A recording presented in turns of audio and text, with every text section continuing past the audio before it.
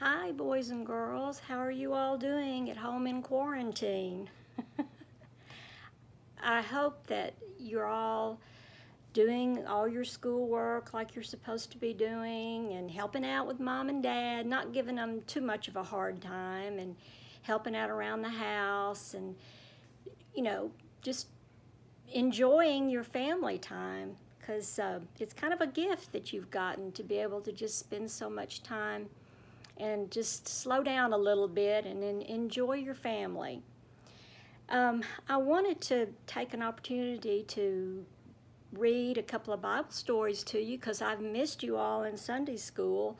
I don't want you to miss your Bible lessons each week while we're out, but so I thought I would just take this opportunity to read a couple of Bible stories to you. I know Miss Kayla read you the Easter story, and I want to read a couple of stories that were in the New Testament because this is about Jesus' life. That happened right after. You remember that Mary went to the tomb and discovered that Jesus wasn't there. And that was when we celebrate Easter, right? I hope you all had a wonderful Easter and celebrated the fact that Jesus rose from the dead. And she was so surprised. And then that was where the story that Miss Kayla read, the last of that story. So I'm going to kind of pick up from there and tell you a little bit about what happened right after that. So the first story I'm going to read is from the book of John, which is in the New Testament. If you remember the first four books, Matthew, Mark, Luke, and John, the gospel. This one's from the book of John, and I'm going to just read this to you. I'll try to show you the pictures that go along with it as I read. So we'll start with, it's called Fish for Breakfast. Let me see if I can find the picture there. Okay. So late one day, Peter, James, and John, and some of Jesus' other friends were together by the Sea of Galilee. "I'm going fishing," said Peter. "Well, we'll go with you," said the others. They sailed out in their boat. They threw their net into the water, and they waited and waited and waited. And all night they fished, but they didn't catch anything. Now you remember some of Jesus' disciples were fishermen. Remember Matthew and Simon and Peter and Andrew, not Matthew, but the others. And we remember that they were fishermen when he picked them up as his disciples. So here's the next page. Early in the morning, they saw someone standing on the shore. He called, "Have you caught any fish?" "No," they yelled. "Well, throw your net on the other side of the boat," the man called. So they threw the net on the other side. All at once, fish filled the net. John looked at Peter. "It's Jesus," he said. Peter was so excited he jumped into the water and he swam to the shore. It was Jesus. He made a little campfire and he cooked fish and bread on it. "Come and have some breakfast," Jesus called. They did not have to ask who he was. They knew he was their best friend Jesus. He was alive. So, don't you know they were excited? They had seen Jesus be crucified. They were very surprised to see him right there on the bank where they were fishing. I know they must have been real sad during the time they were out there fishing because they'd lost their friend, they thought, but now they see that he's alive. And when they put their net out to catch the fish, the Bible actually says that they caught 153.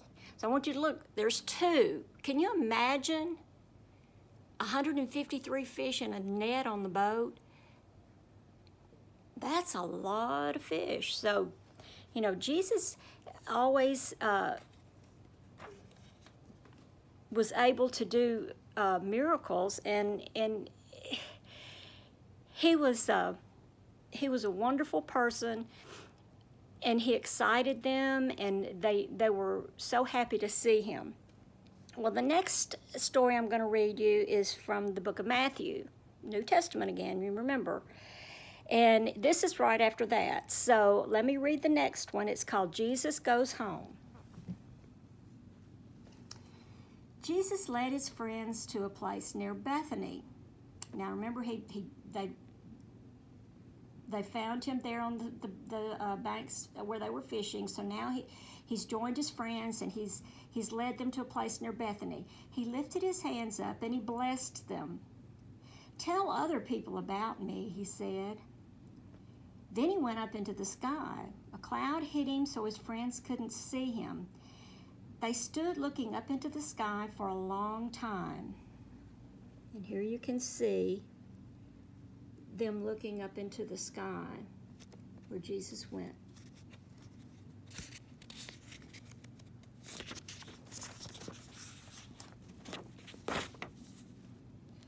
All of a sudden, two angels stood beside them. "Why are you looking up into the sky?" the angels asked. "Jesus has gone up to heaven. Someday he will come back the same way you saw him leave."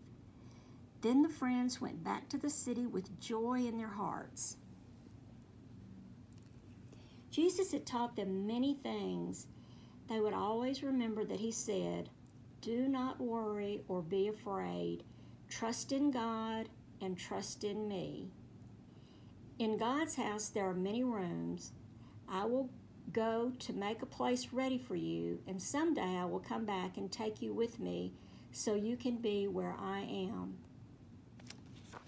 So, that is a wonderful story that we want to keep in our hearts. I want you to know all the stories so that you can as you grow older, these stories will have different meanings throughout your life, and they will just become more meaningful, and you can always know that God is with you.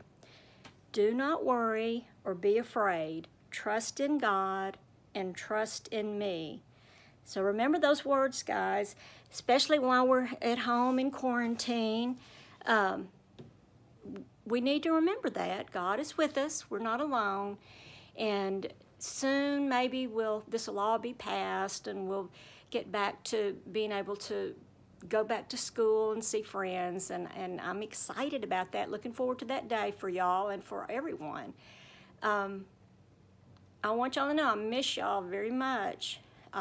Please read your Bibles. Don't forget Psalm 23 that you've been working on. Keep working on that one. That's a great psalm for you to be working on while we're in quarantine. So,